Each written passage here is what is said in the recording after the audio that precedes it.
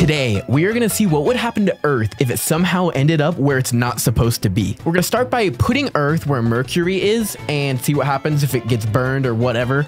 And then we're going to slowly move it back to where Venus would be, then to Mars, and so on till we get all the way to Pluto. And we'll see if it freezes, and we'll see how habitable Earth is at each level and what happens to it, and how will Earth behave with different rings and moons orbiting it. Let's find out.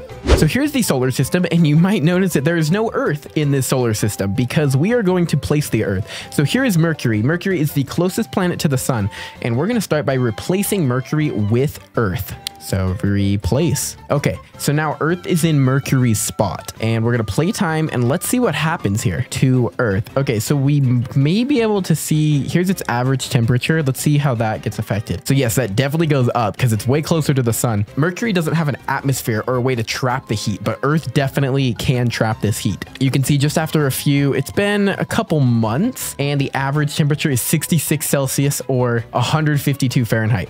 So it's definitely getting warmer, and let's check our life likelihood. 80, you can see it's dropping, 87, 86. Oh, it looks like, yeah, look, all of the plant life has been burned away. So let's just leave it as long as we can and see what happens. Life likelihood is slowly still dropping. Actually, it looks like it's pretty stable right here at about 77. So the Earth might actually still be habitable, even though it's a very intense desert world. Yeah, 358 Fahrenheit or 181 Celsius is the average temperature. So like around the equator, it's over 200 Celsius. So the only way humans could survive this is maybe by going underground at the poles, North or South Pole, or maybe they could live underground in other places. But the Earth doesn't actually like burn up, which is actually pretty surprising. Okay, next here is Venus. So Venus is just slightly closer than Earth. So I honestly think that the worst that's going to happen is like global warming gets worse. We're going to replace Venus with Earth, and I'm pretty sure that Earth's going to be okay. I think even all the life will survive. So let's just take a look at the life likelihood as we watch. So it does slowly go down. It started at like 98 and it dropped to 91. That is it. So it's because they're so similar, Venus and Earth, just Venus has a thicker atmosphere. So all this would really do is raise the temperature a little bit. The average temperature is a pretty warm 135 Fahrenheit. So pretty much the entire Earth is now a desert, but life could still live. I'm sure a lot of species would go extinct, but new species would probably evolve with this heat. Okay, next is Mars. So Mars is going to be the first planet where I think Earth is going to get colder than warmer because Mars is further out than Earth is. So let's just replace Mars with Earth. Let's just observe and see what happens. I wonder if it'll get cold enough to freeze the oceans or if it's just going to get a little bit colder. Oh yeah, okay, already look at that. Earth is definitely getting colder. Let's see if this freezes the oceans. Our life likelihood is still 92. It's been a few months. So if like this happened just randomly, humans would be able to survive. They would figure out a way. Okay, so it's stabilizing around 90, but it does freeze the entire ocean. So this is like Planet Hoth now, but you still can't see the city lights. I'm sure they would just live underground or I don't know, on the surface. Let's see our average temperature. Average temperature is negative 51 Celsius or negative 60 Fahrenheit. That is super, super cold. That's just average. The minimum is negative 231 Fahrenheit or 146, and the max, so the hottest it gets on the entire planet, negative 28 Celsius, negative 19 Fahrenheit. Okay, next is going to be Jupiter. And what's going to be interesting about Jupiter is it has a bunch of moons and rings. So we'll see how Earth behaves with all of that. Okay, so my first thought is that everything is just going to fly away. And if that happens, I'm going to increase the mass of Earth till it starts to pull stuff in. Okay, so yeah, you can see the rings start to fly away, and it looks like all of the moons are, yeah. Everything is flying away. So before everything fully escapes, we're going to do something called make the Earth's mass bigger. So we're going to lock the radius so the size doesn't change, and we're just going to turn this up. We'll make it 2.15 times the size of Jupiter. So let's slow down time. So it should start to re-pull everything back in. Maybe, unless it's too far gone. So there goes the rings. It looks like the rings were too far gone, but let's see. Okay, so the moons are still in orbit, which is good. Yeah, you can see those moons are in a very elliptical orbit now. What if we just slowly start to turn this up? You can see the orbits get tighter and tighter.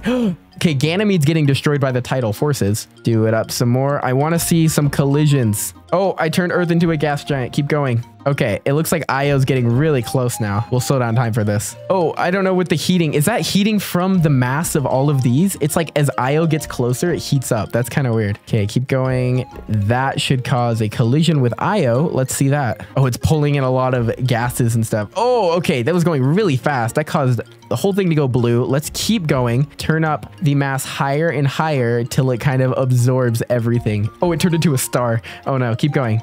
Keep going. Yes. Okay, so now it's like a full-on star with, oh my gosh, what have I made? Keep going. Okay, now it's gonna eat the entire solar system. Oh, the rings finally came back. I'm surprised it's not a black hole yet. Okay, there it goes. Now it is a black hole, and you can see it is eating the entire solar system.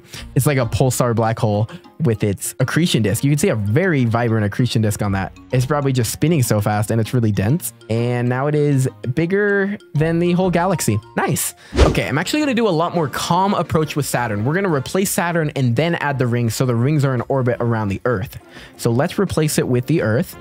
So now Earth is out here where Saturn usually is. So they're the same diameter that Saturn's rings usually are. So you can see how small Earth looks compared to the rings.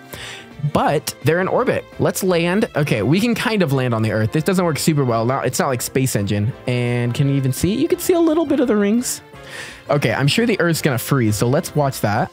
Okay, it's surface locked, so we're locked on one part of the surface as we speed up time. So you can kind of watch the entire Earth start to freeze over time. There we go. And then the oceans will start to freeze from the poles going towards the equator. Unless it all is starting to freeze together, it looks like it. It looks like it's all starting to form some ice. This is as fast as I can run it. Yeah, you can see that the water is turning more and more icy. And once it's fully iced, we'll see how the life likelihood is. Okay, it looks pretty icy now. So now we got an icy planet out here with rings, and let's check its life likelihood really quick. 75, it is still dropping. So I'm actually gonna clear the rings so we can run this a lot faster and see if it goes down to 0 or if life is still, oh, okay, it went down to 0. So Earth, there's a 0% chance that life is still here on this Earth. Okay, for Uranus, instead of replacing it, I'm just gonna put Earth in orbit around it to see how that affects it. If it can somehow get enough heat from the gravitational tidal forces to maybe stay alive longer. So Earth is now in orbit of Uranus. Here it is. It's pretty dark out here. Let's turn on the flashlight. And we're going to speed up time like crazy to see if this freezes or what. Okay, so it does look like it's freezing. Let's watch its life likelihood as we speed this up. 85, 84. It's been years though. It's going 1 year every second. So every 1 second that passes is 1 year in the simulation. It is dropping, but it seems to last longer than it did when it was by itself. You can see as Uranus makes its trip around the sun, Earth is just following Uranus in this orbit. Okay, let's take a look at the temperature. It is pretty cold out here. I don't think Earth is going to survive this. Okay, for Neptune, we're going to add more than one Earth. We're going to add as many as I can before I get bored of this. And we'll see if a single Earth can survive. If one Earth survives, we will call this a success. Okay, that is a good amount. You can see how many there is. If you want to count that, let me know in the comments how many that is. And then we're gonna watch and see what happens as we start to speed up time. Okay, a lot of the Earths are colliding. That's what all that is. And some of them are hitting Neptune, which is kind of interesting to see Neptune lit up like that. So we'll let the chaos happen. It looks like a lot of the Earths are going to get launched out, never to be seen again. Oh, something affected Neptune and launched Neptune out of the solar system. What happened? Something hit it weird and it is now gone. It doesn't really look like it. It looks like all of the Earths are going to be launched out. Actually, some of these are still in orbit. Some of them did get put in orbit of the sun, which means we do have a couple that could still have life. Let's pick this one. This one has life. It's a success. If it doesn't, then we failed. 36.6. That's a success. And finally, we have everyone's favorite dwarf planet, Pluto. We're just going to replace Pluto with Earth and see what it would be like for Earth. So obviously it's going to be very, very dark, and Earth is super far away from the sun, super, super far. I wonder how long it takes to drop how long it would take to drop its temperature. So it's already been like 2 months and it went from about 15 Celsius to 0. It goes from being fully supportive to life in about, it actually still takes a couple hundred years for all of the life to die, which is crazy. That's how much life there is on Earth. But that is Earth in Pluto spot. Thank you so much for watching this video. If you have more things you want me to do to Earth, let me know in the comments below. Thank you for watching, and I'll see you guys in the next video.